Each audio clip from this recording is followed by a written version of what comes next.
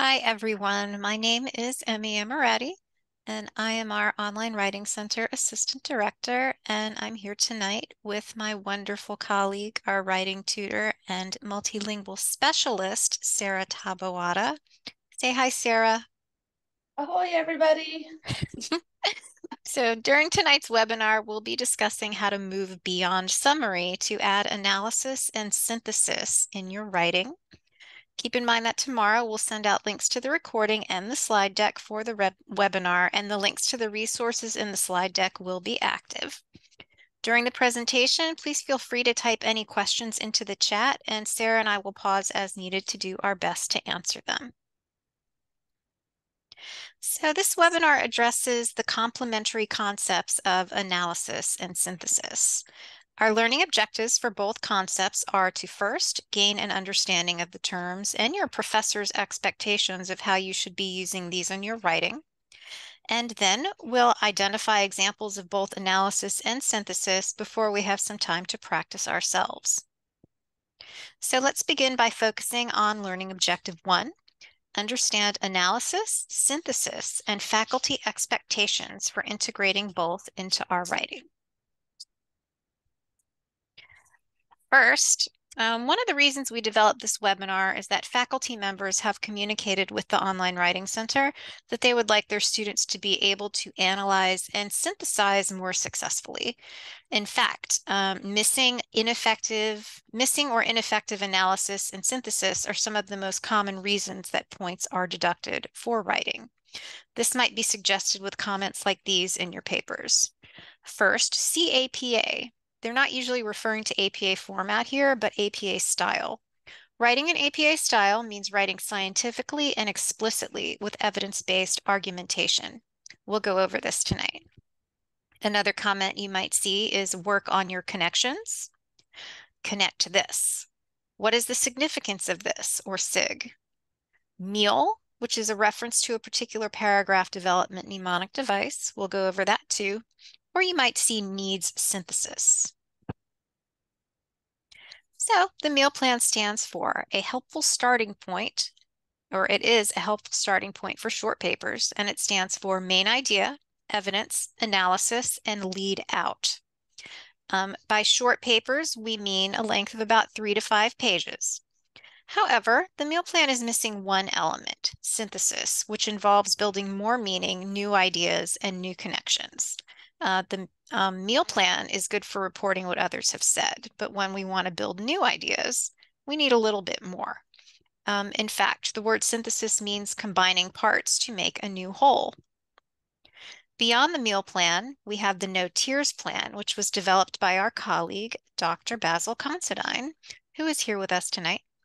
And it's useful for writing evidence-based arguments and writing at the graduate level. On this slide, we have a link to a blog post that you can read to learn more about this plan. And the No Tears plan stands for topics, nothing omitted, that's the NO. Then tears, topic sentence, where you state the paragraph, topic, or claim. Evidence/argumentation, where you support the claim. Analysis, where you discuss the evidence and how it connects to the topic. Repeat, where you repeat the evidence and analysis as necessary.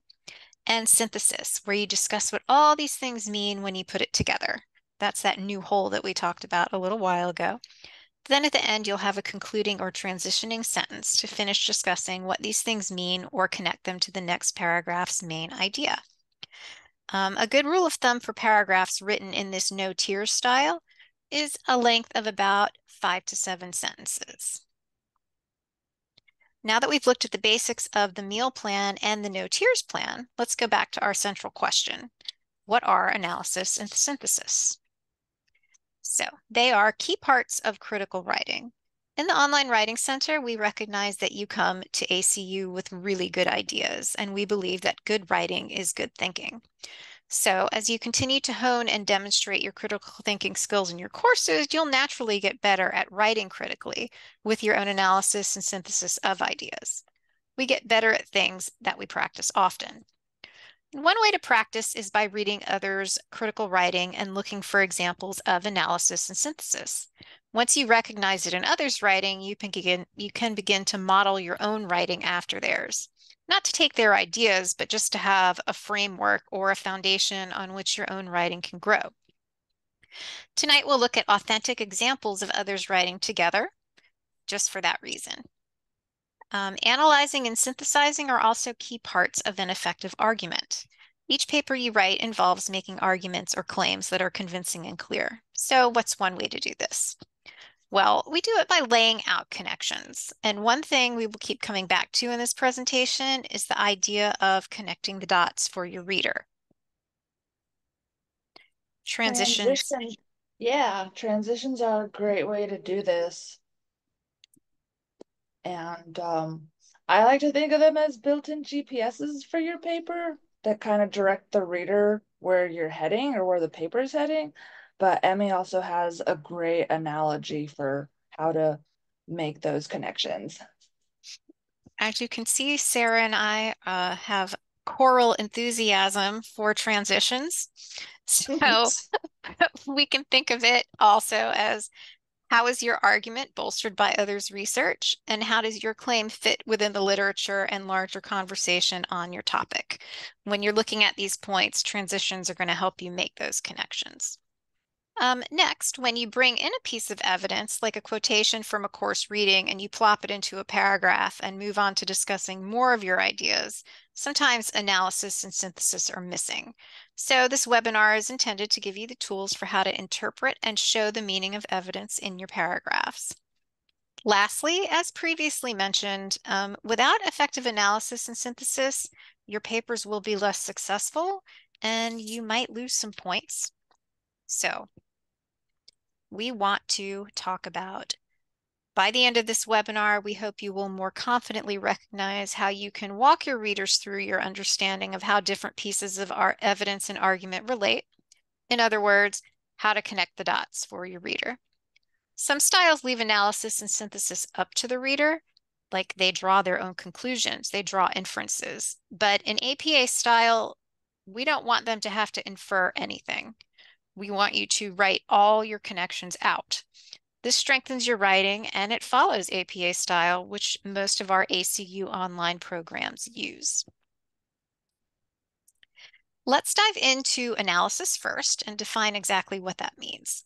In its basic form, analysis is the discussion and explanation of evidence or argumentation. It's more than simply presenting evidence. It answers the question, so what? Why does this matter? Analysis often involves comparing different evidence and adding your own comments to why this evidence matters or furthers your argument. So let's look at some examples together. Here are a couple of sentences that I might see in the Writing Center, and I think, okay, this is really good evidence, but something's missing here. Spencer et al. Found that families can sometimes experience strengthened bonds as a direct result of a traumatic event. Many mindful practices like yoga, meditation, or time outdoors can facilitate relational resilience and growth during the COVID-19 pandemic. So you may have felt as I was reading that there was no connection between these ideas or back to this writer's main argument. What's the point they're trying to make by listing these different details?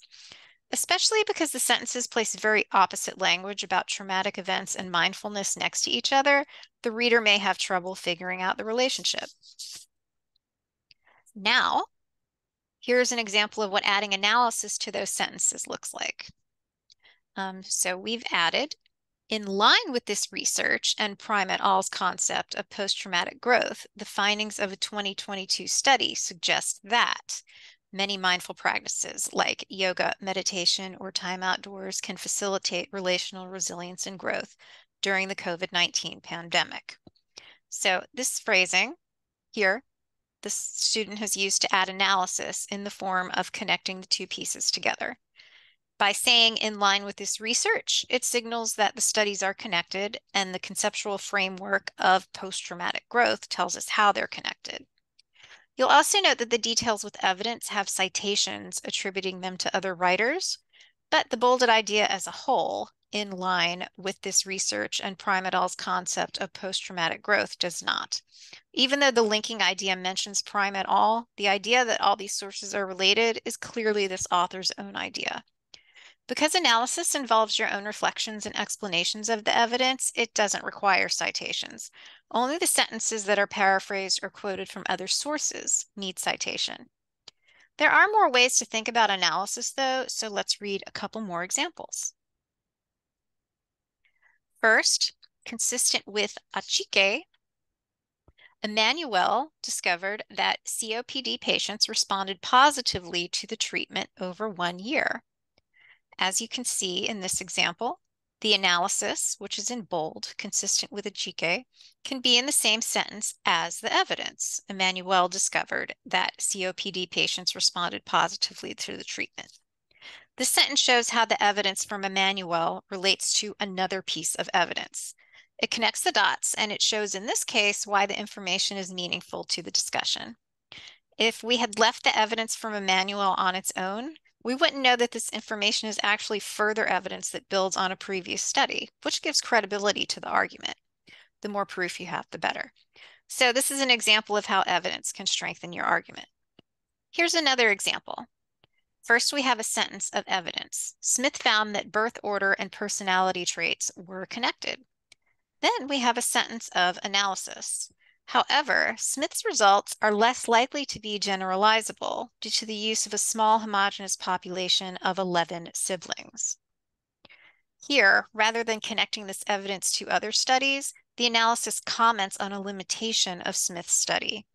Smith may have found something interesting, but it isn't generalizable due to the small population sample.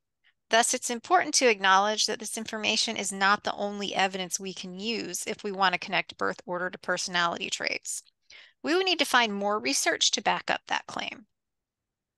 Many programs at ACU have an annotated bibliography assignment, and in that paper, there's often a section in which you are explicitly asked to analyze the articles you're reading. Part of that is assessing the reliability or usefulness of a study to what you're interested in researching. So you can think about analysis in this way too. It's like your judgment or your commentary on a piece of evidence. Note that you're commenting on one piece of evidence as opposed to synthesis, where you're commenting on multiple pieces of evidence. And Emmy's gonna go over that a little more later. But I like how she mentions the annotated bibliography. That's a great example of analysis because you're discussing each article individually and building on that. The lit review takes the sources you've analyzed individually in your annotated bibliography and merges them together through synthesis by presenting them not as individual pieces, but uniting them by themes. That's a great point, Sarah. So to sum up, analysis is when you connect the dots between evidence, connect evidence to your argument and or context, and comment on why a piece of evidence matters. In other words, the so what. So before we dive into more practice with analysis, let's go over the definition and examples of synthesis. The reason we talk about these two ideas together is that they are, in fact, pretty similar. So you might see some crossover in the definitions. If you recall from earlier, we talked about the meal plan. The meal plan stops at analyzing evidence. But as you work toward graduate level writing, synthesis becomes more and more necessary. One distinction that we'll make is that synthesis goes beyond analysis. Analysis often focuses in on just one piece of evidence to explain it, as Sarah just said. But synthesis, on the other hand, involves discussing multiple pieces of evidence or arguments together. It also goes further than connecting the evidence to your topic as you do an analysis, because synthesizing requires you to really step in as the author and provide new conclusions based on all the information that you've presented. It's often a requirement in a graduate level writing project because instead of just reporting on what others have found, you as a scholar should enter into the discussion and bring new ideas and conclusions to it. Synthesis allows you to take a lot of information and basically you're going to provide your take on it. So you're going to connect the dots and then at the end, pow, there's this big star where you put it all together.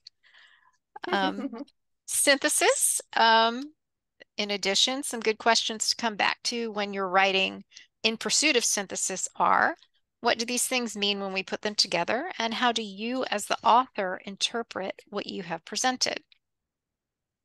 Next, we're going to look at some examples of synthesis. First, these consistent results across multiple studies and diverse populations validate the applicability of the cognitive behavioral model to this problem. If you see patterns in multiple resources, pointing those out is an important way to synthesize. Here we're talking about consistent results across multiple studies. It's a pattern. In some papers, you're often specifically instructed to synthesize the course readings from the week, and this involves finding and pointing out those connections and overall themes from lots of sources. Here's another example in the next sentence. The recent research on the positive impact of mindfulness-based stress reduction, MBSR, training in various contexts means that it could also be an effective tool for higher education administration. So this is the kind of sentence that draws together multiple sources and it makes a new claim about how the information could be applied in your research context. In this case, the author is writing about the context of higher ed administration. Often you'll need to use sentences of synthesis to justify your research plans. If you think something is relevant, you should demonstrate that by including the evidence, but don't stop there. If you've listed a few sources that discuss MBSR's impact in various contexts, but you never include a sentence like this one, your claim is buried in the evidence, and the reader needs to know how specifically does your discussion in these other contexts relate to your research context of higher ed administration. Sometimes it takes stepping back to see the big picture, but it's necessary to do your synthesis well. Literature reviews require a great deal of synthesis. So if you're diving into literature on a topic, you will need to take a step back and consider what are the key themes you're going to focus on and how will you organize all the information in a purposeful way. Let's read this last example of synthesis. A growing body of research indicates that involvement with spiritual belief, practice, and community can encourage resilience and post-traumatic growth. This example demonstrates a synthesis of points that becomes a roadmap for the lit review to follow. The lit review will focus on common themes that the writer has discerned regarding spiritual belief, spiritual practice, and community, in that order. So, I like to use pointillism to explain synthesis. This is for you visual learners like me. Pointillism is a style of painting that uses tiny dots close together to make a painting. So I have an example here, although I've covered most of the painting up. When you're researching, you have to imagine that each dot is a piece of evidence or idea from the literature. It can be really easy to zoom in and get lost in all those individual dots, especially if the research is of great interest to you and you enjoy the reading.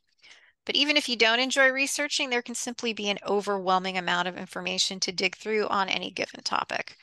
All these dots just don't look like much when you have your nose buried in the middle of it, or in the middle of a book, like the painting in this example.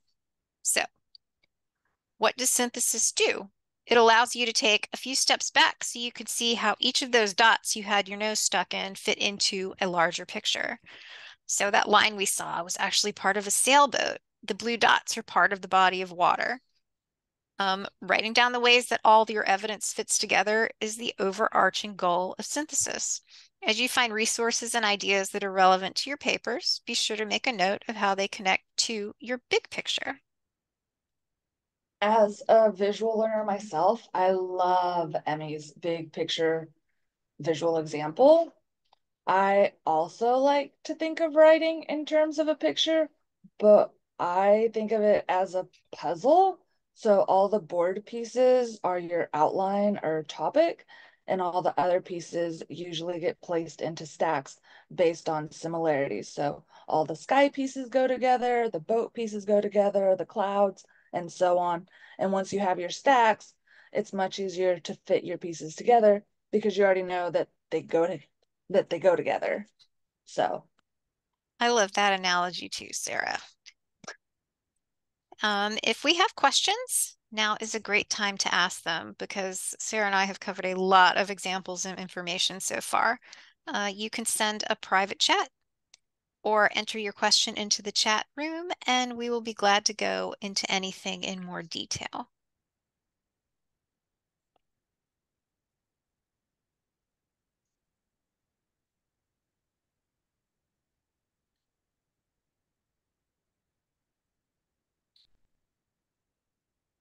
Basil says, are there any recommendations for how to check your work to see whether or not it includes clear synthesis? Yes, you can make an appointment with the writing center. We're really good at that. That is what I was going to say, Sarah. I can see why they have the two of us presenting this webinar together.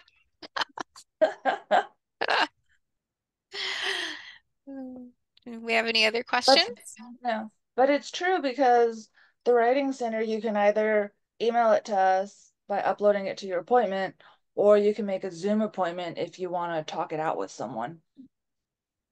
That's So true. we have a lot of options for helping you out. Basil says, how much will it cost me to get an appointment at the online writing center? Is it less than $150 an hour? Yes, Oh, Basil. it's a bag of oatmeal cookies. That's what it'll cost you. Just kidding. Half a Half a bag? bag. We can barter, I We guess, can, we can maybe if it's one giant oatmeal cookie. but I'm not sharing it. But yeah, no sharing. Sarah and I each need our own. Yes. Now, is yours an oatmeal cookie or do you have a specific type of cookie you want it to be? I like oatmeal. I'm good with that. Okay. So they'd Okay. only have to bake like one type of cookie. Yeah. Yeah. But no, seriously, our online writing center services are free. You can talk with Sarah or me or Dr. Considine when he has appointments available. And all of our other tutors were happy to help. Yes. And also, honestly, just having somebody else look at your work, whether you're seeking help with synthesis or other things, is a great idea. Your peers can help, but we're so used to looking at papers that we have a special knack for these sorts of things. Okay, I don't see any other questions, so we Mm-mm. will move on to learning objective 2. We are actually going to take some time to practice applying all this information that we've gone over so far. You are welcome to engage actively in the chat room, or you can simply watch and take it all in, just depending on how you learn best. We talked about learning styles a bit earlier. So I'll go over an example of how we will practice identifying analysis and synthesis, and then it'll be your turn. One thing to keep in mind is that analysis and synthesis look different for everyone depending on the purpose of the paper. So your analysis and synthesis might look similar or different from the examples we're going to go over, but as you point out examples in the readings you encounter, your own writing practices will grow. So for practice number 1, we're going to look at how analysis and synthesis look from the perspective of Kelly et al. We're going to look at a paragraph from a journal article that they have published. Changes in spiritual practices and relational well-being during the COVID-19 pandemic. We're going to read through the paragraph sentence by sentence, categorizing the function of each sentence using Dr. Considine's no tears mnemonic device. So as we're reading, be thinking about what you think are the sentences of evidence analysis and synthesis in the paragraph.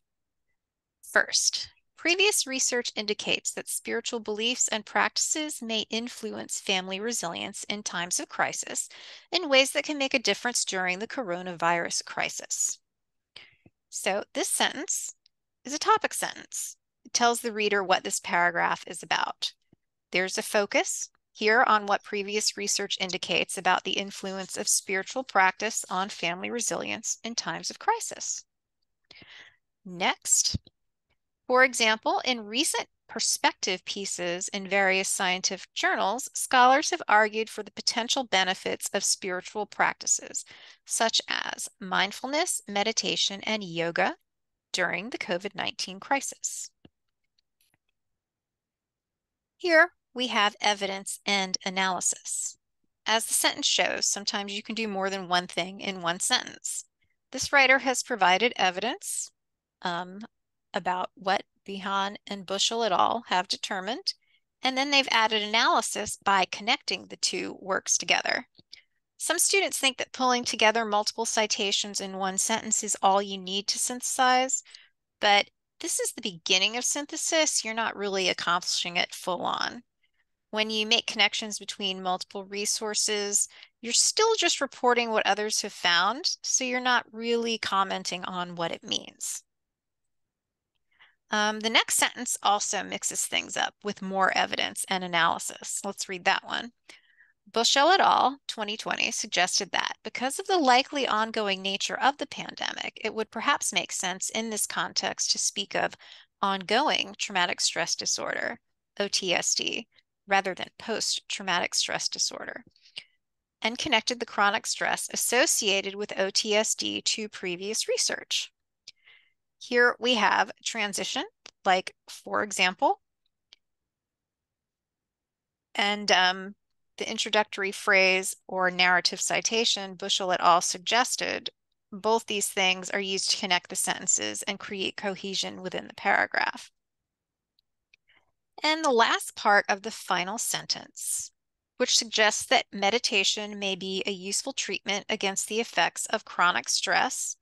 This is the author kind of tying everything together, which suggests is language that signals to the reader, hey, listen up, I'm connecting the dots here. It's taking everything that was said before and putting it all together into this new idea that meditation can be used to treat chronic stress, which is obviously the researcher's research interest. The next sentence on the new slide could also be categorized as a conclusion or a transition sentence, but it also serves as synthesis. So let's read this one. Consistent with Prime et al.'s conceptual framework of family well-being during COVID-19, our study explores changes in spiritual practices in families. This is synthesis because it's connecting all the information from the paragraph back to the specific context or purpose of the essay, which is family well-being in the COVID-19 pandemic. So in sum, if you take a theory or concept and apply it to your context, you are accomplishing synthesis. So for this next one, you guys can play along at home or wherever you are to categorize the sentences. Remember, here are several different types of sentences that you can look for. The topic sentence, the evidence or argumentation, the analysis, and the synthesis, or a conclusion or transition sentence. You are welcome to type the sentence number and your answer in the chat box, or you are welcome to sit back and just watch what we're doing. This is coming from a sample paper from our EDD program here at ACU. So I'm going to read each sentence and see if we have any people who want to guess at their answers or use their strong critical thinking skills to share their thoughts on what the answer should be. Number one, leaders must understand how their strengths benefit the teams they lead.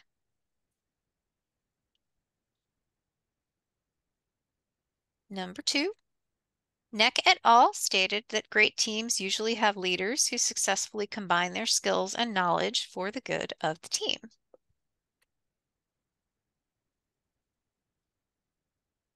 Number three, however, before a leader can contribute to the theme, they must develop a foundation in self-leadership.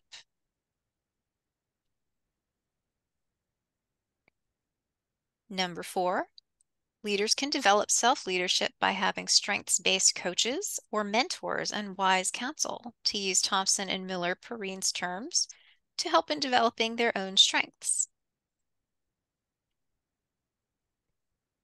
Number five, similarly to Thompson and Miller-Perrine, Welch et al. Described how these coaches work with leaders to develop strengths through internal motivation, strong relationships, guided growth, and reflection.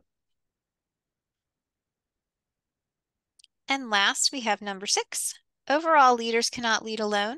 Being mentored and mentoring are both effective ways to develop one's strengths and leadership skills.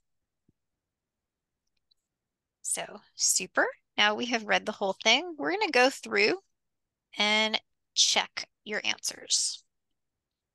So first, this is a topic sentence. It's the first sentence. It tells us that the paragraph is about strengths-based leadership. And you can see it's written in the author's own words. There are no citations here. This next one, number 2, is evidence from Neck et al. The student has provided a piece of information from a resource, and they have a good citation. This is a great example of incorporating just a short amount of quoted material in a sentence and avoiding what we call a dropped quote.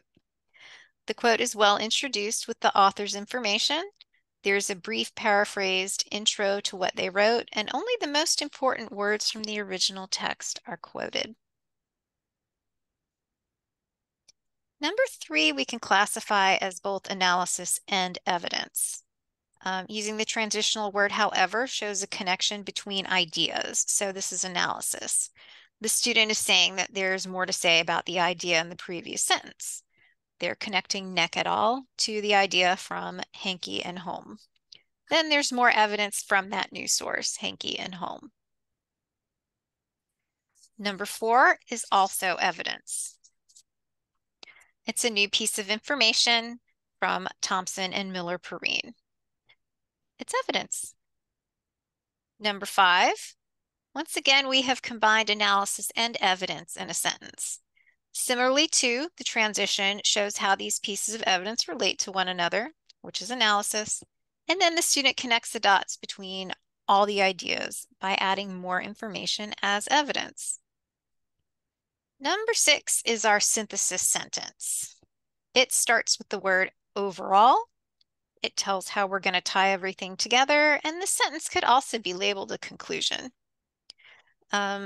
Synthesis sentences, that's hard to say. Synthesis sentences and conclusion sentences are really closely connected, and that often synthesis requires you as the writer to draw new conclusions about a topic. So this paragraph ends with a new idea that wraps up all the evidence that was summarized before it. We have previously pointed out the use of some transitional words in this paragraph. So here we've got however, similarly, overall, bolded, and these are signal words that help move the reader along and build the connections throughout the different sentences in the paragraph. When it comes to our transitions, which are another means of connecting those dots, or our built-in GPS, as I like to think about it, it's important to ask yourself, how is this content related? Are the details similar? Are they different? And that helps you identify what kind of transition word to use to indicate to the reader how your content is connected. They might be similar in some ways, but have key distinctions that set them apart from each other, in which case, although is a great transition word to use. For example, although author or articles X and Z have insert the thing that they have in common, they disagree on Y. Or X focuses more on this, whereas Z prioritizes blah, blah, blah. The great thing about transitions is that if you can answer the question, how are these concepts related? Like I said before, you'll know what category transition to look under. And having word options like these goes a long way in destroying writer's block, because you're not stuck trying to figure out what the best word to use is. You have word options already available that you can choose from. Instead of trying to create the right transition out of thin air, you can cherry pick the words or phrase you think might work best, or try a few different ones to find out which one works best or gets you back on track and flowing. And we have a great list from a handout from the APA website, which will be linked in the PDF for this slide deck when we share it with everyone. In addition to checking out this list of transitions from apa.org, you can also look through the academic phrase bank from the University of Manchester, which is a personal favorite of mine. We have a slide that shows some examples from the phrase bank, which you can access via the link, or you can simply Google academic phrase bank and that website will pop up. I love this resource because the phrase bank provides sentence stems. So it kind of really helps you get started and helps you not get stuck or unstuck if you are stuck. Another great favorite of mine is smartwords.org because it also provides a list similar to the APA handout.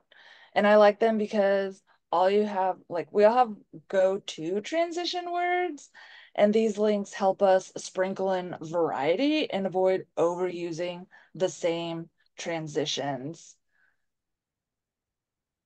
And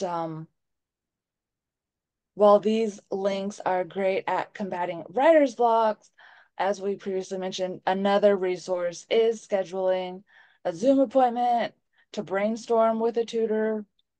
Sometimes just talking it out with someone is all we need to get over our mental road bump.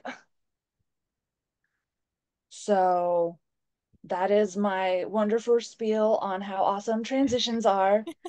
For this next exercise, we want to give you a chance to try your hand at analyzing and synthesizing, which is what we've been talking about this whole time. Thanks so much, Sarah. So I'm going to read this paragraph and then I'll give you a chance to write down or take mental notes of some revisions that would incorporate analysis and synthesis to connect the dots in this paragraph. The last three sentences of the paragraph are all evidence without analysis or synthesis. So let's read. There have been studies on the value of therapy animals. Wesley et al. Found that using therapy dogs improved drug treatment results. Chandler concluded that animal-assisted therapy in school settings significantly improved counseling options. Miller and Ingram conducted a study of animal-assisted therapy in nursing environments, finding statistically significant positive results for their use.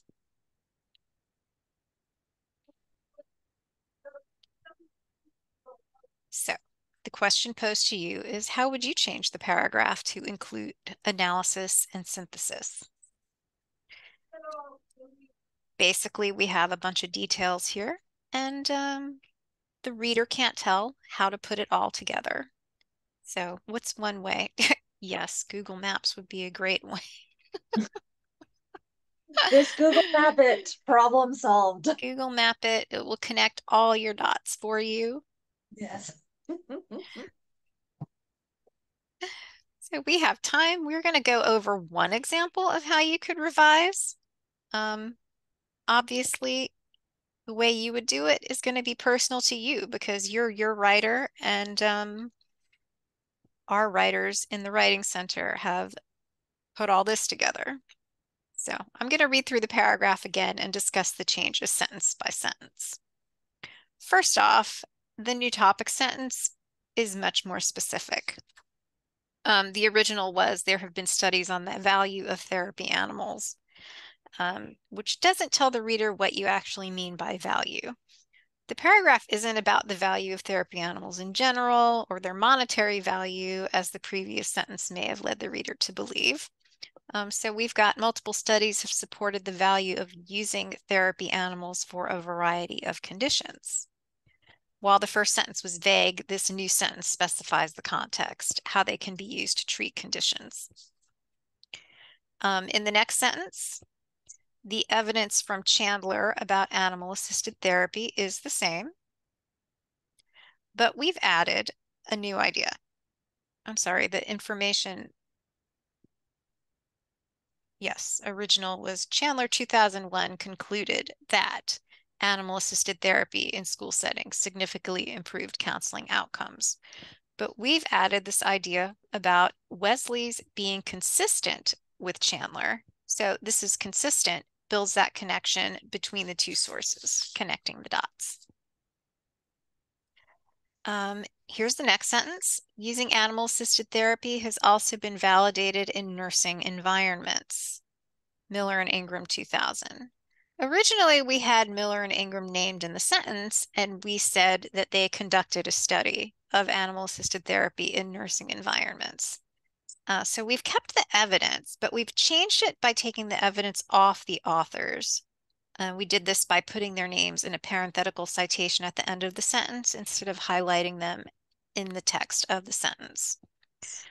In the first draft, the two sentences that we're talking about before and this one felt very disconnected. It was just two facts put in line together with no connection. But the revision shows how there are results not only in schools, but also in nursing environments. And while the first draft of the sentence may have been a closer paraphrase to the original text of Miller and Ingram because it was more detailed, this revision shows that when you summarize sources as needed, you can highlight the information that you want to emphasize and control the flow of ideas. Getting rid of the extra details in this case helps the paragraph be more focused on the main idea about using therapy animals to treat a variety of conditions, and we're less focused on the intricacies of the particular source text. So then at the end, we just had finding statistically significant positive results for their use. We have added synthesis by putting this full sentence. These studies and their findings suggest that therapy animal use enhances many treatments and might significantly improve PTSD treatment at the Gerber Clinic. This sentence answers the questions of what do all these details mean when we put them together, and it connects to the writer's specific context of a particular research site, the Gerber Clinic. This brings us to the end of our webinar. Tonight, we use several illustrations and exercises to understand analysis, synthesis, and faculty expectations for integrating both into writing. Identify examples of analysis and synthesis, and practice writing with analysis and synthesis. And thanks to Sarah, we did some bonus work with transitions to really help tie all your ideas together in these sorts of writing pieces. Yes, we will have time for questions in a few minutes, but first let's go through the Online Writing Center information. We invite you to check out the Online Writing Center homepage in My ACU. You can watch the video linked here for the steps to make an appointment and submit a paper. We work with you at any stage of your writing. We do offer, as Sarah mentioned earlier, 2 types of appointments listed on the schedule. You can make an email/asynchronous appointment where you upload your paper and we send you the feedback back by email in about 24 hours. That email is usually called a Writing Center report. You can also make a Zoom appointment if you want to talk to us one-on-one. And at the time of the appointment, you would just go to the schedule and click on the Zoom link to connect to your tutor. Keep in mind that all of our appointments are in Central Time because everybody lives spread out all over the country. We still go by Central Time. You can also access many writing-related resources on our Online Writing Center website. Our Online Writing Center submission process is pretty easy. You go to WC Online and schedule an appointment, and then you upload your paper to the appointment form. You do that regardless of whether you are having an email/asynchronous appointment or a Zoom appointment. If you're going to bring a draft to your Zoom appointment, you can go ahead and upload it. And if you do it a little bit before the appointment, then the tutor may have time to look at it beforehand. So you can make really good use of your time together. You don't need to upload a paper necessarily if you're going to a Zoom appointment because you may just have brainstorming questions. So that's optional for Zoom. Yeah. And you don't have to upload your paper right when you make the appointment. You can make the appointment ahead of time. So if you know that you're going to have an assignment due and you want to make sure that you have it reviewed, you can schedule before you've even started writing. And as long as you upload a document before the time of your appointment, you're good to go. Absolutely, Sarah. That's a great point. You guys can actually make your appointments up to 2 weeks in advance if you know that you're going to want to talk to someone about a particular assignment or have someone review your assignment. Or if you just Mhm, want to make sure you get your appointment in there every week before anyone else does, go ahead and mhm. use your 2 week window to make an appointment with a tutor. Yeah. You can contact us through our central email address, onlinewritingcenter@acu.edu. You can schedule an appointment at the second link, or you can visit our Online Writing Center website at the third link at the bottom. We offer so many resources that are so helpful. We have our ACU APA course paper template, which has all of the settings for APA built in. So that is kind of a relief and helps take a load off when you're trying to figure out at least that aspect of putting your papers together. We have a YouTube channel where we have some of our webinars posted, and we have our Online Writing Center blog where we talk about everything from uh, editing strategies to how tutors view your work to using AI in your work. So the range of ideas that you can check out there. We do have other webinars that you may want to check out. This one is linked to the slides in the video for From Summary to Evaluation, Adding Critical Thought. And we have another one on analysis and synthesis, especially as related to personal reflections. So the slides in the video for that are linked here as well. And we come now to the end of our webinar. Sarah and I are so happy that you came and we got to learn together with one another tonight. Um, and after Sarah says bye, I will cut the recording and we will have some question time. Have a fantastic evening, everyone, and thank you so much for joining us. Thanks, everyone.